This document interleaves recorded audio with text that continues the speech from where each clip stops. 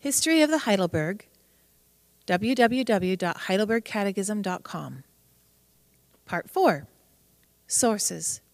Most certainly, the Heidelberg Catechism was neither the only nor the first catechism to be published.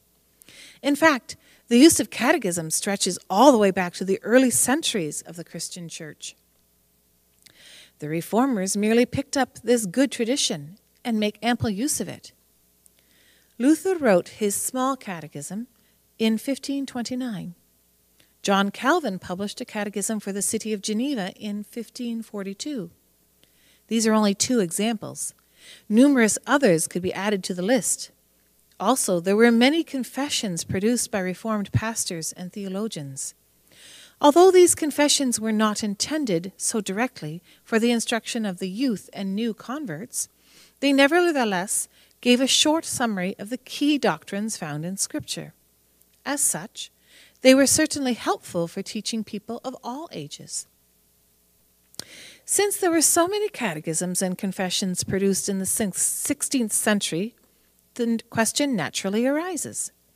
Did Ursinus and Olivianus and the rest of the authorship team compose the entire Heidelberg Catechism from scratch? Or did they borrow from other catechisms or confessions? This question is not easy to answer in precise detail. There may be certain similarities between two catechisms, but that does not necessarily prove that one borrowed from the other. Perhaps both relied on a third, as yet undiscovered document. And if there is indeed some borrowing between two catechisms, it's not always clear which borrowed from which. Having said all that, there is every indication that the authors of the Heidelberg Catechism incorporated some of the best concepts and phrases from other catechisms.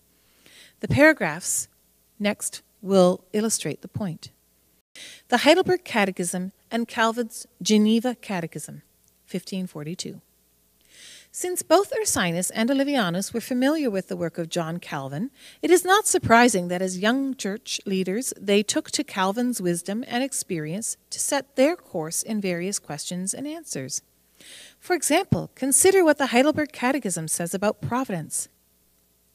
God's providence is his almighty and ever-present power, whereby, as with his hand, he still upholds heaven and earth and all creatures, and so governs them that leaf and blade, rain and drought, fruitful and barren years, food and drink, health and sickness, riches and poverty, indeed, all things come to us not by chance, but by his fatherly hand. That's answer 27. Then compare that to Calvin's Catechism on the same topic. It is he who sends rain and drought, hail, tempest, and fair weather, fruitfulness and barrenness, health and sickness. In short, all things are under his command. Answer 27.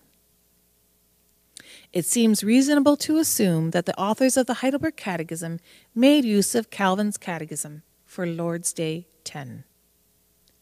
The Heidelberg Catechism and Beza's Brief Confession from 1559. During his studies in France, Caspar Olivianus also met Theodore Beza. He appreciated Beza's work, and it would seem at one point he likely translated Beza's Brief Confession from Latin into German. Perhaps, somehow, elements of Beza's confession also filtered into the Heidelberg Catechism. Consider, for instance, the wording of Lord's Day 2. In answering the question about whether we can obey the law perfectly, the Heidelberger answers, "No, I am inclined by nature to hate God and my neighbor." Answer 5.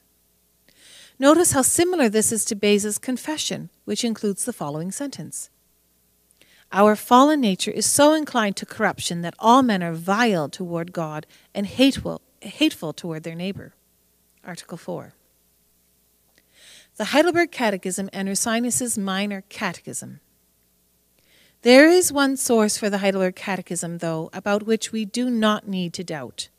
That is Ursinus' own small or minor catechism, likely written in either late 1561 or early 1562, shortly after Ursinus arrived in Heidelberg. A couple of short comparisons from Lord's Day 1 will illustrate the point. The Heidelberg Catechism opens in this way. Question. What is your only comfort in life and in death? Answer. That I am not my own, but belong with body and soul, both in life and death, to my faithful Savior, Jesus Christ. He has fully paid for all my sins with his precious blood, and has set me free from all the power of the devil. By comparison, Ursinus' Minor Catechism begins with these words. Question. What is the comfort by which your heart is sustained in death as well as in life? Answer. That God has truly pardoned all my sins because of Christ and has given me eternal life, in which I may glorify him forever. Similarly, the Heidelberg Catechism continues. Question. What do you need to know in order to live and die in the joy of this comfort? Answer. First, how great my sins and misery are. Second, how I am delivered from all my sins and misery. Third, how I am to be thankful to God for such deliverance. And the Minor Catechism phrases it this way. Question. What does God's word teach? Answer. First, it shows us our misery.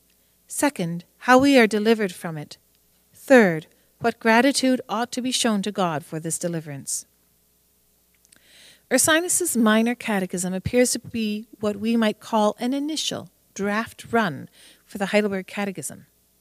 The latter contains Ursinus' more refined formulations, as well as the added insights of the other authors. The Heidelberg Catechism and Olevianus' A Firm Foundation. In 1567, Caspar Olevianus published a catechism called Fester Grund, or A Firm Foundation. This particular document may have been around as early as 1563, but then probably later on in the year. Since the Heidelberg Catechism was published right away in the beginning of the year, on January 19, 1563, it is more likely that A Firm Foundation was Olevianus' brief explanation of and expansion on some Lord's Day of the Heidelberg Catechism. In any case, it is hard to determine which way the relationship goes. What is clear is that there is much overlap between the wording of A Firm Foundation and the Heidelberg Catechism. In sum, then, the authors of the Heidelberg Catechism did not start with a blank piece of paper. And why should they? Others had already come to express certain scriptural truth in short, easy-to-understand sentences. Rather than reinventing the catechetical wheel, the authors of the Heidelberg Catechism stood on the shoulders of their forefathers and older siblings in the faith. And, standing there, they reached even higher to produce one of the finest catechisms ever written.